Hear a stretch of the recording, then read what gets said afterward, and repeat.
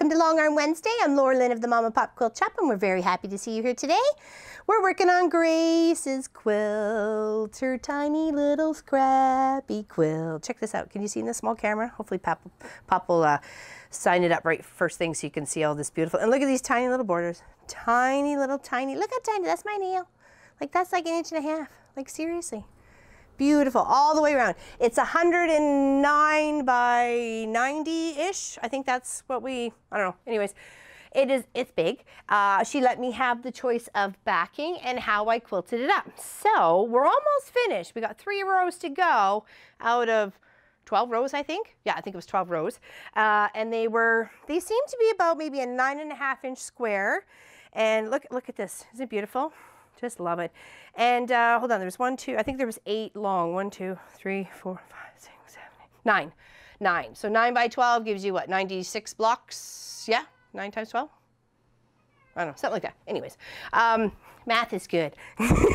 So I've designed a little pattern the way I like it. I've chose 2 different blocks to fill in her 2 different types of squares to just kind of complement it and tie it all together. I feel like I got a loose thread hanging off me here.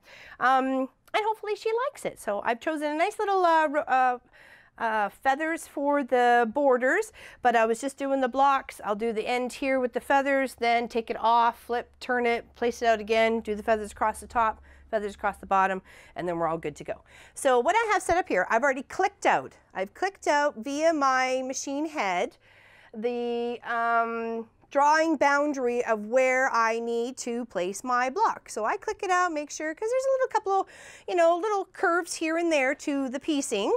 I want to make sure I stay within those lines. Not everything's square. Nothing ever is really just square. So you have to kind of play with the game and play with the pattern.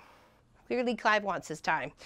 So what I chose here is the 2 patterns of what I like. And then this one is going in this one right here. This pattern that I've just highlighted right there is going to go right in the square, and then the other one goes in this one.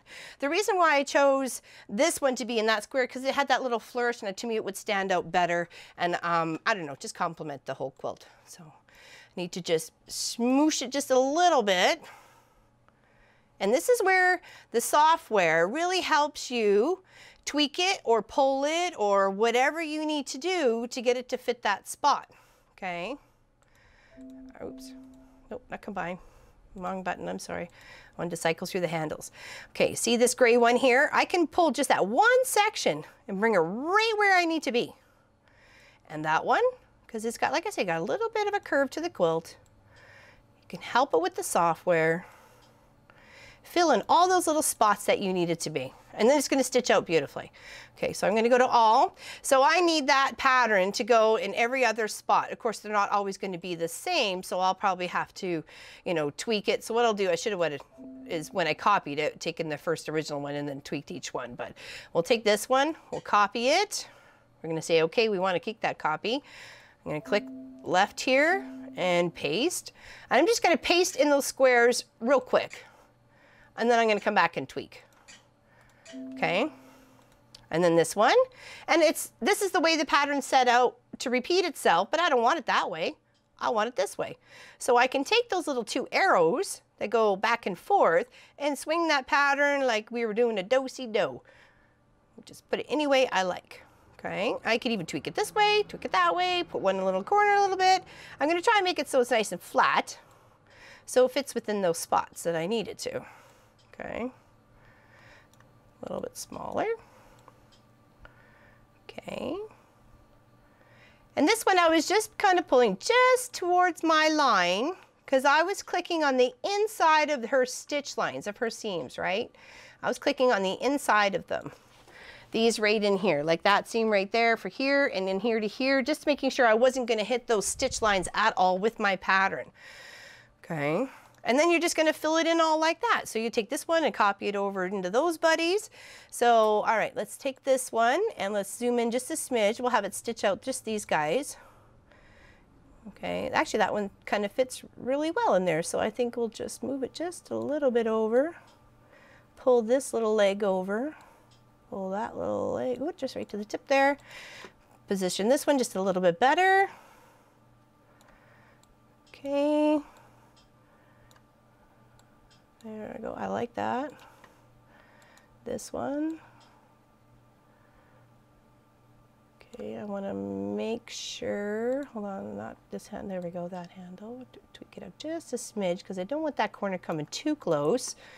All right, go to the all button to get that last one, and then we are good to go to stitch up. Okay, see how this is way out of the frame there? Hold on, let's back it up a bit so I can get in above it and be able to tweak that one side. Okay. See, I'm going to take that gray one. That gray one allows me to move over just that one little section. Just that one tiny little section. If I were to use the orange one, it's going to enlarge everything. If I use the purple one, it's just going to enlarge that one side, tweak it to the way I like it. Okay, so that one little point there looks good to me. Awesome. There we go. So we go to all, so we know what it looks like, and start quilting. Oh, it's going to do that one first. All right. We get to see at least one of each. Hit the OK button. Hold your threads. Wait for it to start. And come in and click. It does a locking stitch. It does a 4-stitch locking stitch when it starts and a 4-stitch locking stitch when it stops. So if I go and do 1 or 2, it doesn't really matter. It's already locked in. So you really have to worry about it is when you're doing the stitching that you're doing the locking before and after, because Walt's already doing it for me. He's already programmed for that.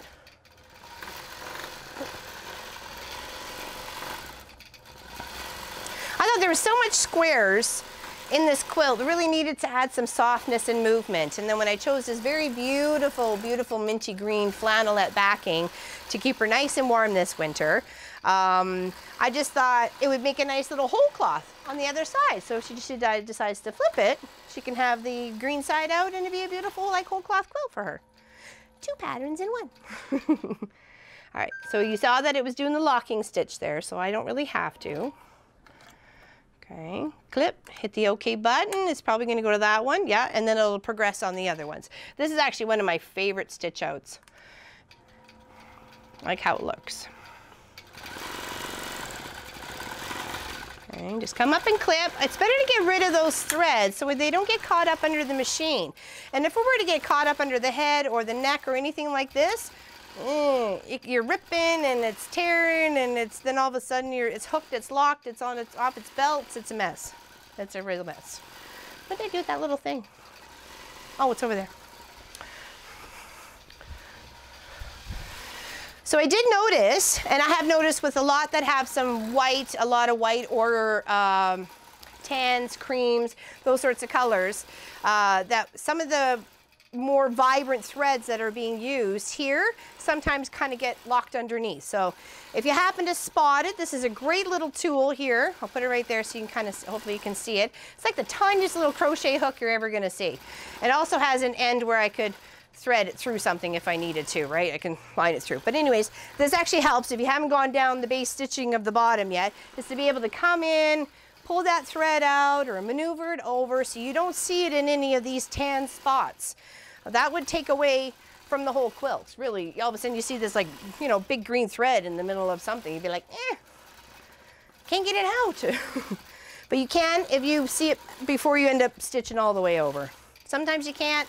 Sometimes you can't. I've seen people actually go through seams with these little things to go in and kind of poke in around and get that thread out. But if you can prevent it, that's probably the better idea.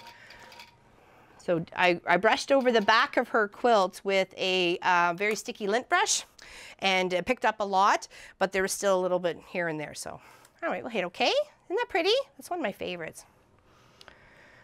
Now we'll do it again.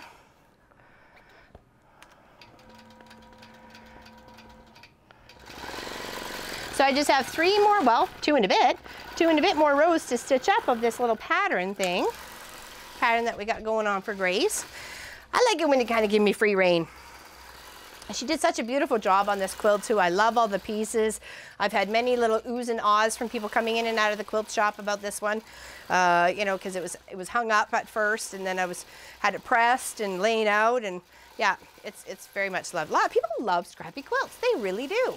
I think it's all the color and the difference, and you can't, when you're looking at it, you're not just picking out one specific color. you see it all. You know what I mean? Or all of a sudden, oh, that pink shines up, or like this really bright pink here, or this little green with the flowers, you know, it's, or the, you know, turquoise with the little polka dots. There we go. And this one up here, like, it looks like, I don't even, looks like a tennis racket or something. I don't know what that is. It's a mystery. It's like an I Spy quilt too. That takes a lot of dedication to sit there and cut up all your scraps to what, 1.5 inch pieces. Because they look like an inch. There's the ruler. While Walt is being Walt. Yeah, yeah, so 1.5 inches would be 1.5 inches because these are exactly an inch.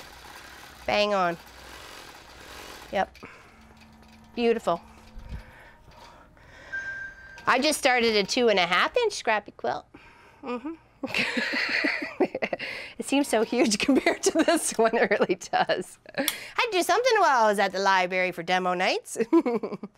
So I didn't want to bring anything that I was going to miss if I left it behind or something or whatever, or, you know, whatever, right? So I grabbed all my chocolate box of my 2.5 inch squares and took those for a couple of past Monday nights. There we go. Make a little thread pile. Fill the jar. Oh, you want your time, do ya? No, I'm not picking you up. Nope. Because it's warm in here and you're warm too. So that's pretty much Long Arm Wednesday. I'm just going to plug away and hopefully make Grace a very happy lady.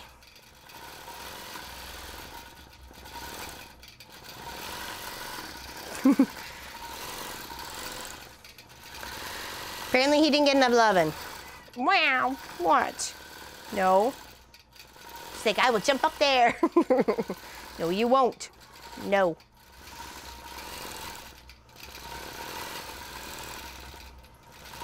So I'll let this stitch out. And hopefully you can see a little bit of the back on the green here. That's the seam line to put the two pieces together, but you can really see how the pattern really shows itself off here. It's quite lovely. It's quite lovely. I think those two patterns work really well together. I had something, one other block picked out, but then I go, you know, confer with Pop to make sure, you know, kind of, yeah, I'm iffy on this one. What do you think about it? He goes, yeah, I think it's too busy. I'm like, you're right. It's got enough going on right here. I don't want to take away from it. I just want to complement it, right? So there we go. And I've got, what is it, 9, 18, 19, 20, 21, 22, 23, 23 more blocks to go, and then it's all done out of 96. I think that's, this math is right. So, all right. So check out the Facebook page for the end picture, and you know, hopefully she loves it. So, anyways, have a fantastic Wednesday, and we'll see you on Weekend Project. We're doing another, obviously, part to our Christmas quilt, and then of course continuing our live stream about the Christmas tree skirt that you could possibly win if you so choose to follow along on the live stream for Sunday. So check us out at 3 p.m. on Sundays, every Sunday. We're doing a live stream, having some fun, and more than welcome for you to have and join us, okay? So take care, enjoy your Wednesday, have fun, bye-bye.